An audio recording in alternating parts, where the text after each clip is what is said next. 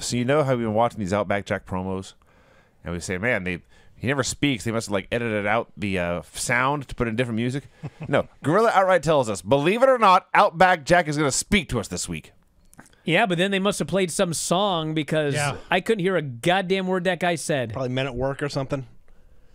I heard a little bit. Men at Oil, yeah. The music was very loud. He says, the Outback is beautiful with crocs and bugs and ruse. I'm Outback Jack, and there's no worries here, mate. Wow. That's the whole gimmick. SD Jones versus Adrian Adonis. So Adrian is jumping at the bell and is mauling him, and Piper comes out to distract him. And compared to what you see these days, this was so refreshing because this made sense. When someone does a distraction now, their music plays, it's up on the screen, and everyone knows it's going to do something, but it delays for a while. He jumps up on the apron and whatever. Piper just walks out. And the only way you notice at home is you see the fans all stand up and point. What the fuck is that? Well, it's just Roddy Piper. Adrian turns around, and it's not like this is like a stadium show, but it's an arena. Adrian looks out, and the lights are really bright. He's like, what the fuck is that thing out? Oh, shit, it's Roddy Piper. They cut to a corner, like, crane shot where you actually see Adrian looking at SD Jones, looking back over his shoulder, looking at SD Jones, looking back over his shoulder. And Piper's still like 20, 30 yards away. He's not at ringside yet. Piper's just very, like, slowly, one step at a time, making his way down there. But every time, repeatedly, Adrian turns his back on SD Jones to see what Piper's up to. Even gives SD a near fall at one point. And finally, he's so pissed. That's actually a key. Yes. Nowadays, that's just the finish. Yeah. You get distracted, this other jobber rolls you up and pins you, and you're real mad or whatever. Yeah. Now, he tried to cradle an Adrian and just kicked out and kicked this fucker in the face. He kicked him in the face and tossed him out of the ring. Threw him outside. But in the process, he turned his back to Roddy Piper. That's when Piper attacks. They're having this wild-ass brawl to DQ what a right away. fucking baby face. This fucking guy snuck in and waited till the heel's back was turned and then jumped him from behind after being scared of a snake. This is an anti-hero. Yes. This is not a babyface.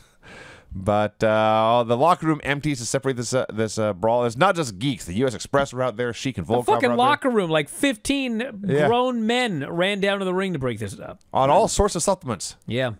Steroids. And I don't know what happened to Butch Reed. He must have missed his cue, but like a full 45 seconds later, he finally hits the ring, and like everything had been broken up. So he's either he didn't want to get his time cue, or he was really, really smart. Yeah, let these other fuckers get beat up. Hi, I'm Tito Santana. I'm from Mexico, but I feel right at home in the USA. I love to read, and when I'm not in the ring, you can find me in the library. Visit your local library. You'll feel right at home, too. Wow. Nice job, Vinny. That's the whole thing. You know, it's funny. Sometimes you watch these, and, you know, this guy's saying, hey, kids, he's all coked up, just say no to fucking drugs, you little shits. But then we got this one. It's like, I believe when he's not wrestling, he's at the fucking library. Yeah. He had to be a teacher. He loves to read. So good for him. I liked it. Jesse Ventura, that interviews the Can-Am Connection. Every time they come out, he says, the girls all scream and faint. I understand why. You impressed me in the ring. You got great bodies, all nice and tan. But do you think you have arms as big as mine? And Martel's... They're standing there shirtless, right? Jesse flexes his arm, and Martel looks at him and says, yeah, I do. Doesn't flex back. Nah. Just trust me. And Jesse says, what about this? My shoulders. You got this deltoid, whatever the hell he called it. This rear delt. Yeah, you got this. And Zig says, oh, yeah, I got those. And Jesse says, well, do you got a pretty face like me? And they say, and they leave. And you're skipping over the best part again. Jesse is trying to fuck with them, and the baby faces, they one-up him once, they one-up him twice, and then he goes for the big one. Well, what about my pretty face? And they go, ha, ha, ha. And he is so fucking pissed. He goes, ah, and he storms off the set. He's so gotten to. That is a great heel. He was not there to one-up these baby faces. He was not there to be cooler. He was there to be Jesse the Body with smaller arms, smaller rear delts, and an uglier face, and get mad about it. And off he goes. I liked it. The segment was oddly shot. You mentioned they were shirtless. but you're looking at them and they're not. You can't see their trunks. You can only see them from like the belly button up. They could be nude. So they could be nude. Yes. The other thing I hadn't thought of noticed that. Yeah. was Tom Zank had his hand on his waist, Yes. but his arm was out of frame as well. So all you saw was this hand on his waist. So it looked like Martel had his hand around his waist. Oh. Right. And they're both naked. That's what I thought. Oh, they're very They're close. going together. Yeah. Yeah, going together, yeah. Sika versus Bob Boyer. I swear to God, Bob's 10 years older than the last time we saw him. I think he's 70 now. I think he retires in 87.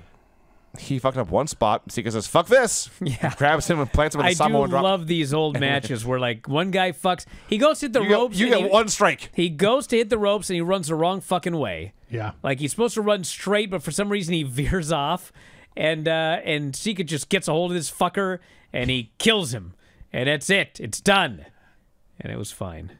I was distracted and I had to do a double take because I thought Grandpa Munster was on my screen for a moment. He is old. Here is Hulk Hogan's promo on Randy Savage and Ricky Steamboat. He, of course, has his hands full fighting for the World Heavyweight title night and day. But he would put that title aside just one time to get his 24-inch pythons around Savage's neck. Ken Resnick then interviews the Wizard, Sika, and Kamala. Now, on the way here... Well, hold on. First, I got to say this. Craig, do you remember when you were talking about that match earlier where you called your family into the room and they watched it and you all laughed and everything? I do. Okay, the key to that story is you called them into the room. Correct. I was in not another room. The door was open. I see. But Paisley was in this room, and Whitney and Hanalei were reading a book over there, and I was over here watching this. Sure. And I watched it once, and I was just fucking dying. And so I decided I got to watch it again. Right. And so as I'm watching it the second time, I hear the patter of footsteps. And then next thing I know, Hanalei is looking over my shoulder. And then I hear more footsteps, and now my wife is looking over my shoulder. And they were transfixed by this fucking interview. Yeah. This, everyone, if you want to know, like, if fucking aliens came to this earth and they were like, what is this pro wrestling? Well, this is the fucking clip you show them. Sure. There is nothing else on this earth like what I watched in this fucking segment. It was theater. It was tragedy. It was everything. Every fucking good and bad thing about pro wrestling. All wrapped up in one fucking preposterous promo. So we're driving down here, and Shawn wants to make sure that I've written down what the Wizard said. And I got most of it. Not Did quite all. you? I did. Now, I believe that his goal here is that I will be the Wizard, and Shawn wants to play the part of Kamala. God. And Okay. and Craig, you could be Sika, because Sika was quiet the entire time. That's good. I can do So that. Wizard's got this tusk or tooth that he keeps on a rope around his It's neck. the tooth, It's yes. the tooth. And Ken Resnick simply asks, "What's in the tooth?" And the Wizard begins, "It is magic! It is magic that the Grand Wizard himself delivered into my hands to help control and guide the two toughest men in the world today. These men have uncontrollable habits, eating habits, personal habits. They are Neanderthal throwbacks." They are Neanderthal throwbacks, is what he said. Yes. "They will drive this deep into the skull of Hulk Hogan to get to the nerve points. When he's paralyzed, one of these men will rewrite the pages of wrestling history." That's it. Fade to black. Go to commercial. I laughed so much every time Kamala made a noise. He wailed. You know what's amazing is this is the goddamn Dungeon of Doom. It really is. This guy Well, has two of them literally. This guy chases Hogan for 9 more years. He must get this man. And fuck, the funniest fucking thing is when he's screaming about what's the Neanderthal line? These men are throwback Neanderthals? These men are throwback Neanderthals. They.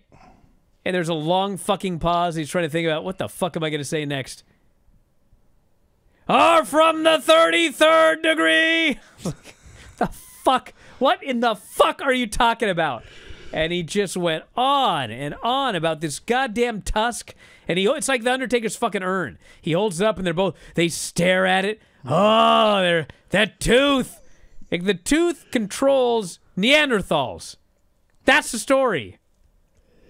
Also, in the very beginning, when they're just getting set, the wizard is like, Kamala, get over here! Ken, get out of the way! Kimchi, move forward! Actually, you're close.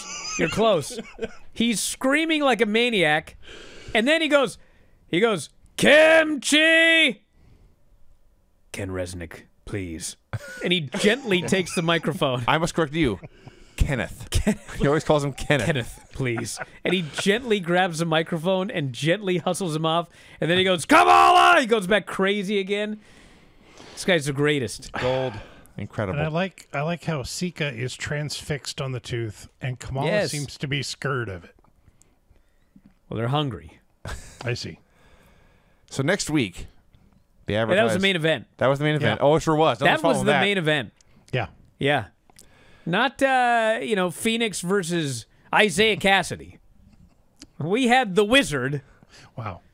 Roman Reigns Sr., and a Ugandan headhunter doing a promo for our main event. So advertised for next week, the Honky Tonk Man and Hercules Hernandez in action, a Ricky Steamboat follow-up, and most exciting, the music of Miami's Sound Machine. That's what they said. We'll see how that goes. Well, this will be a shorter show next week. We'll get 3 minutes chopped off in time there. Yes, The yes. rhythm is going to get you. That's right. That's right. Plus a whole lot more. And then we close. I can't handle much more than 45 minutes. We close the special musical review. Always a treat. Always a treat.